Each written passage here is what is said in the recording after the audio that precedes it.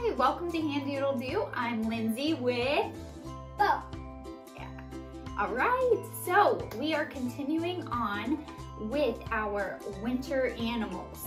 So we are in 2021 and we are starting the year out well, aren't we, Bo? All right, so what is going to be our animal today? Artic Hare.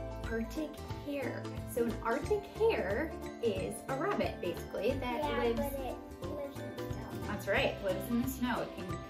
It can be in the snow for long periods of time, unlike us.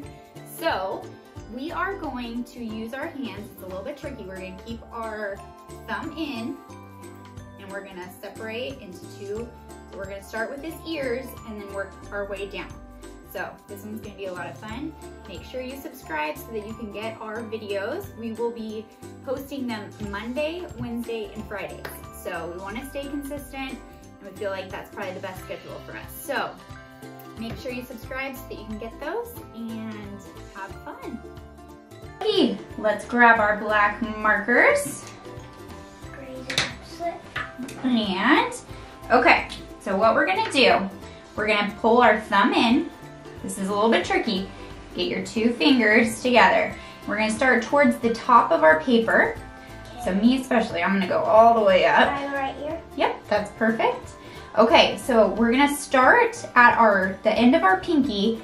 We're gonna come up, down, and back around. So you can kind of, we're doing the ears, so you can kind of do a little bit rounded.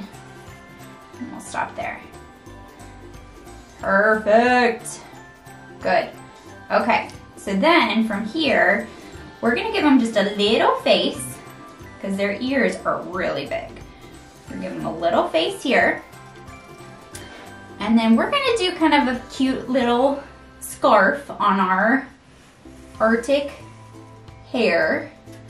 Yes, you wouldn't normally have a little scarf, but we're gonna give ours a little scarf. Give them a little layers there. And then let's give them a little scarfy action here. There you go.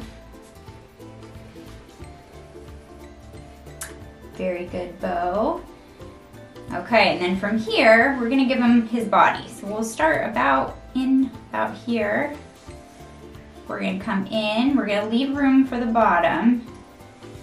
Come around here. It's so cute though. They're almost like a little round ball. That's kind of how they are anyway.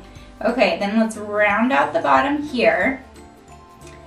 And then we're gonna give him his big old feet. So we're gonna come straight out and just kind of do it on the bottom there. And then do his other side, round that out. Yep, that's great. And then we're gonna give him his little, they've got kind of like little toes. Let's give him two little lines there. And then I'm gonna kind of bring him in here so that he's got two separate. This is what I'm doing. Perfect! Oh, yours looks so good. Yeah, I just kind of ran out of room. Okay, and now we're gonna put his little arms inside here. So we're just gonna kind of bring these here, two little lines there, and another one here, two little lines here. There's his cute little mittened hands. Okay, now we're gonna go up, good! And we're gonna do his ears first.